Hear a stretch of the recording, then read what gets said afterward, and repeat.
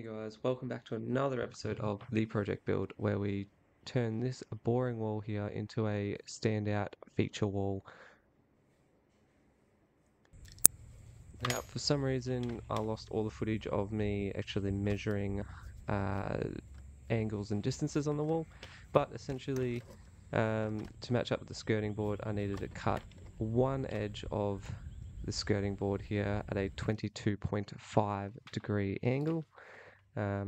That's going to give us a nice flush fit at the bottom, which will make sense in a minute.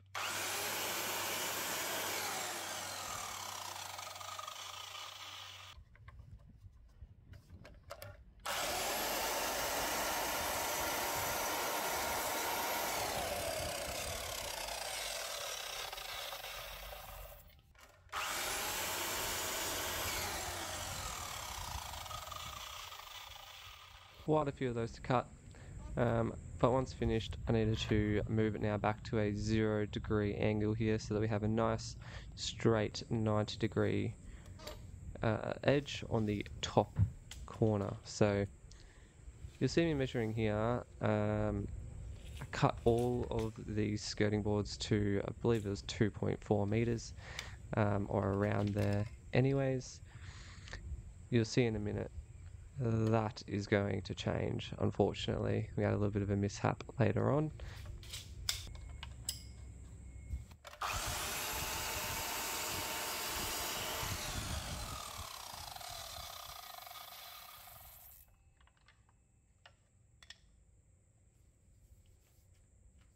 After cutting all 11 strips here, I've got one end with a 22.5 degree bevel and the other end up here at a perfect 0 degree or 90 degree, I suppose, in some cases.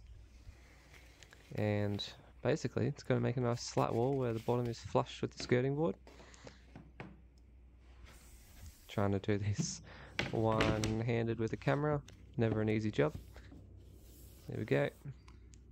And up top, I want to give us a couple of mils spare there for expansion and contraction, and that'll be filled in anyways with a little bit of gap filler at the end.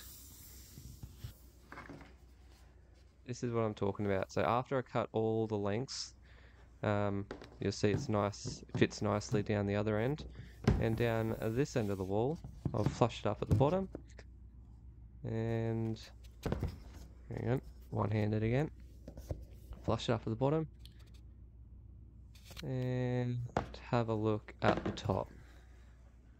Yeah, definitely not square. So essentially, I'm not sure whether it's the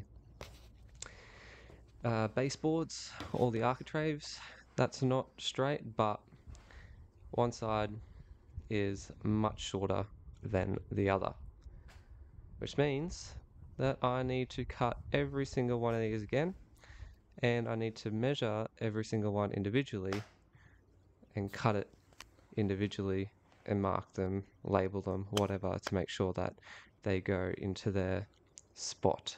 So that's what I'm going to do here. Basically flushing up the bottom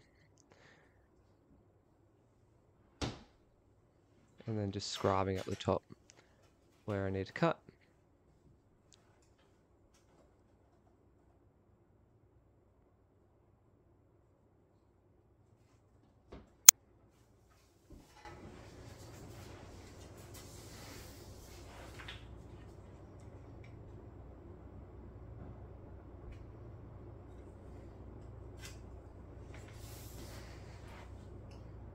And so there's no more mistakes, label it for this one, number 5. It's going to be the 5th one along. Basically, I need to do that for all 11 pieces now, and then recut them all yet again.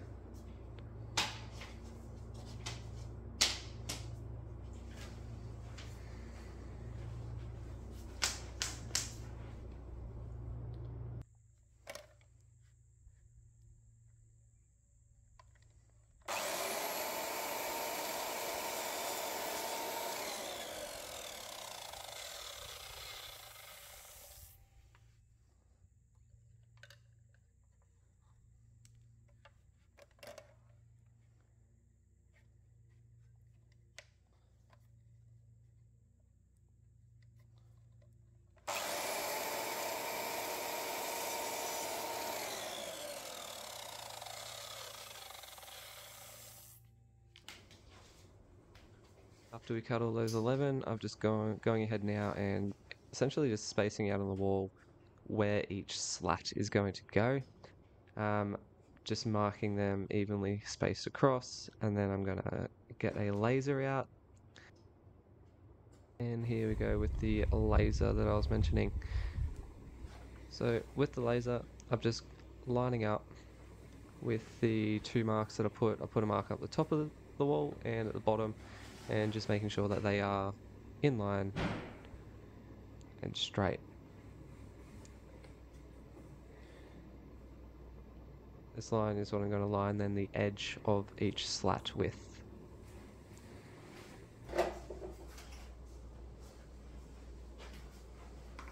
To attach, I'm using some instant nails, right, or liquid nails for some of you, and then where needed, a couple of brad nails just to tack it in as a bit of a mechanical fix, but the liquid nails is really going to do the majority of the job.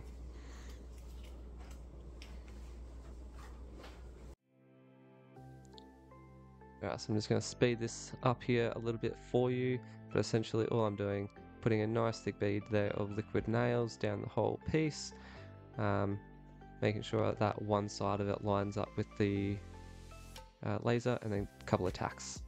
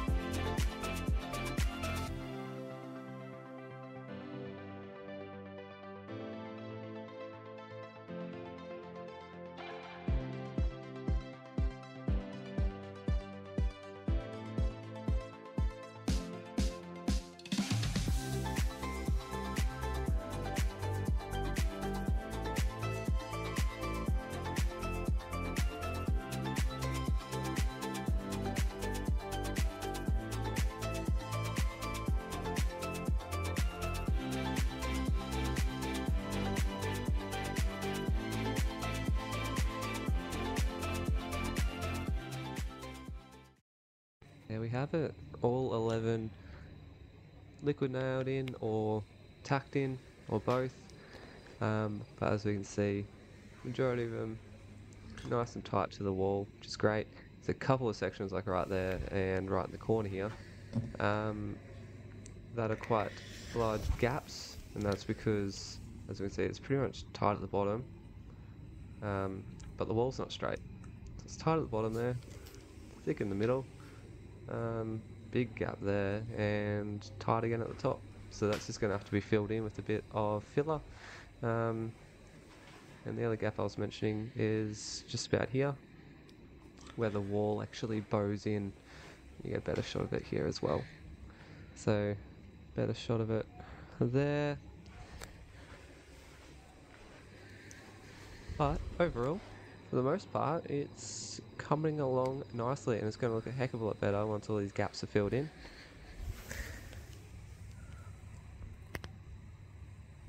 Nice and tight and flush with the baseboard.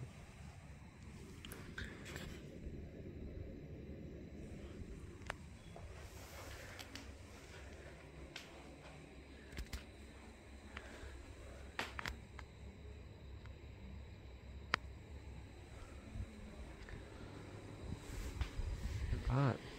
So basically, next step now, hide all the crimes, fill in those voids, no more gaps, right, in a white colour, so it's going to be easier to sort of paint afterwards. Perfect for skirting boards, as it says here, even though I'm putting them on a wall. I wanted something that was a bit more flexible with low shrinkage, that way it's not going to crack over time.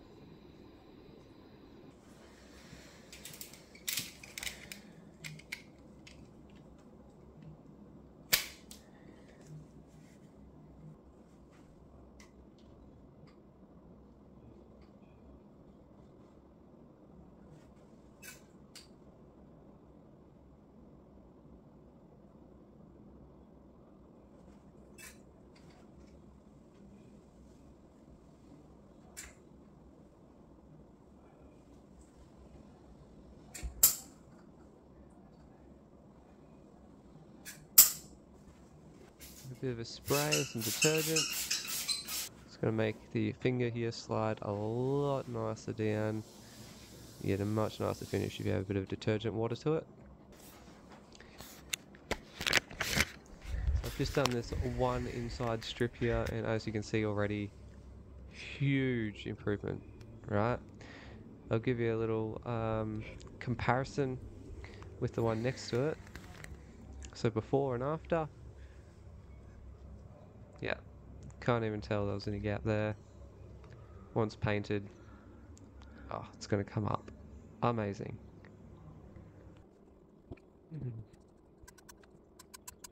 I'm just going to work my way along now, filling in all the other gaps across all pieces.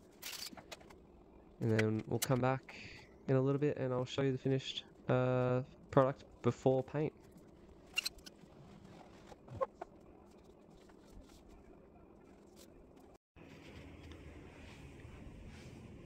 Here we go, so this is prior to paint but post filling. All these gaps, if you remember the big gaps in the wall and along the edges prior, they're all gone now, and waited half an hour and now it's ready for a sand. It's going to take me a while. I'm not going to film it because I need to get in all these crevices, left, right, sideways, top, bottom, everywhere.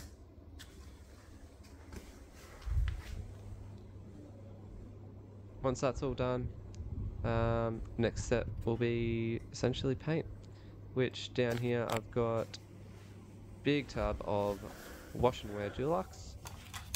So the wash and wear Dulux here is going to withstand sort of any spills and it's easier to clean. I've got it in a white on white colour. So yes, the room will be staying white. Give it a after sanding, wipe down with sugar soap, and we'll be basically good to go. So 3, 2, 1. Hey, there we go, fully painted. How awesome does this look?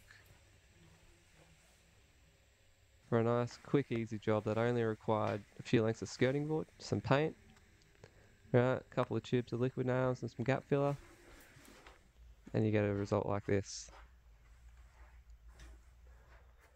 Thanks guys for watching another episode of the project build. Trying to post when I can, where I can. There's heaps of jobs still coming around the house, including in the shed. So if you want to see any of those, please drop a like, subscribe. Thanks for watching.